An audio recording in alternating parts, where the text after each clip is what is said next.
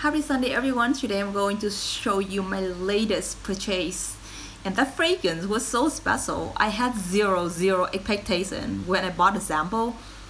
I had no idea why did I even end up buying that sample. Actually, I just tried to try some Etat level Doron samples, and I end up getting this sample, and turned out it was the best amongst all the samples I had. So I decided to get a full bottles in the next few days. Crazy, hey? Actually, it's a fragrance comes from a house that I had quite bad first impressions. I decided to pass entire house, and it's also a fragrance that based from a note that I don't like, which is powdery notes. Yeah, I don't own any powdery notes at the moment. But when I tried it, right away, I was in love and I decided to get a full bottles. The fragrance is almost, it wasn't really my type of fragrance that I would be crazy for, but somehow it gave me such a good memories. And this one, Juliette has a gun, lipstick vibe. Sorry, lipstick fever. It's not vanilla vibe. I'm so sorry, because I'm actually looking for vanilla vibe from the house actually. Lipstick fever from the house of Juliette has a gun. Oh my god, it is so lovely. When I tried it, it gave me such a good memories. It reminded me about the childhood when I was so little and I stole my mom lipstick.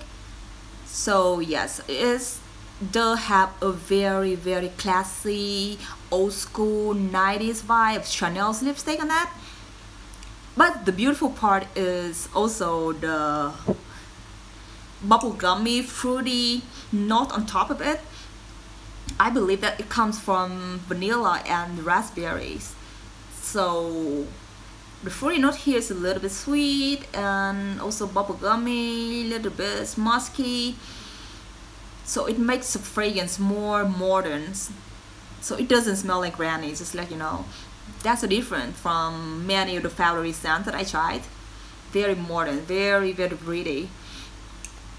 The only problem is the performance. Yes, what's wrong with Juliette's gun? They all really bad in performance actually. But I'm still happy because I wouldn't wear it anywhere outside, but I can, you know, when I in the bad mood, I just open it in my room, smelling it, bringing me the good memories. I love it so much. Yeah. So yes, after this one, I changed my mind about powdery fragrances. I changed my mind about Juliette has a gun. I'm actually having my eyes on vanilla vibe for the house. Hopefully I can sample it soon and I can get the full bottle soon. Oh, wait, actually, the cool thing about the bottle is not only really pretty, it's also showing all the notes in here. Lipstick fever is floral fruity notes, makes sense? Okay, we got raspberry, violet absolute, patchouli essence, I don't smell any patchouli, iris absolute, vanilla absolute, makes sense. So yeah, in general it's really beautiful, fruity, powdery, lipsticky scents. I think it's more girly though, but I think men can totally pull it off if you're into bubblegummy, fruity kind of scents. Oh, okay.